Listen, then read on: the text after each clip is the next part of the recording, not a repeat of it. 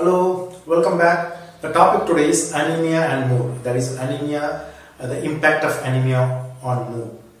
So the previous videos we have discussed about what is anemia, why it happens, what are the investigations, what treatment we have to give and all.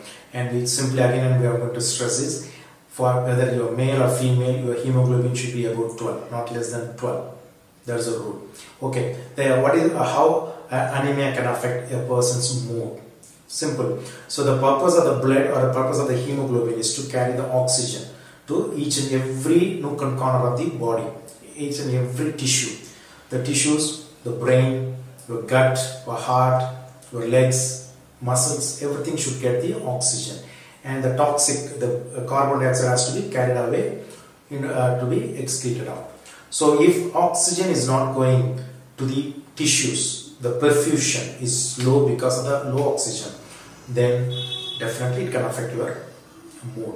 How simply, if your brain is not getting that much of oxygen, then your brain cannot be active, it cannot think properly, it cannot work. So what you lose interest. You lose interest in anything and everything, not only your routine work, even what you are interested.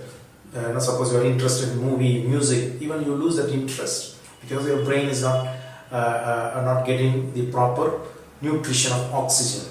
So it loses interest. You are always irritated. So they can be irritated because they won't be interested in anything. So they know something is wrong with them and they are not able to do even a simple task or work. So they will be always irritated, thinking they are incapable of doing something.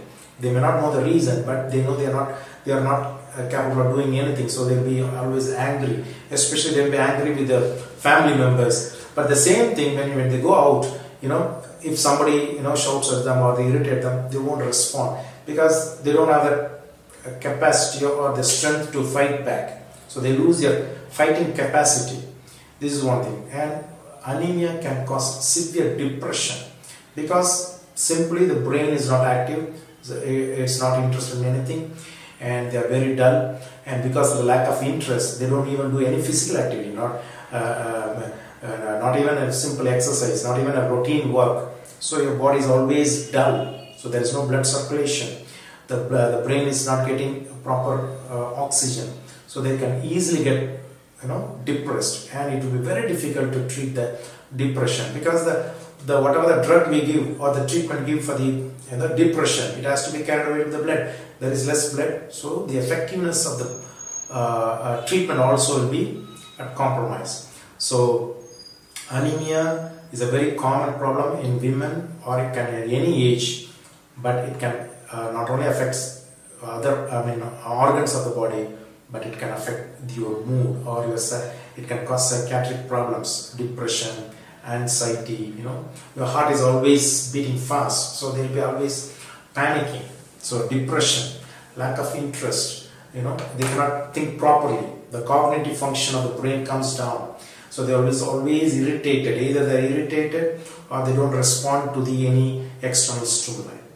So check your hemoglobin if you have any of these things and get a proper treatment from your physician. Thank you.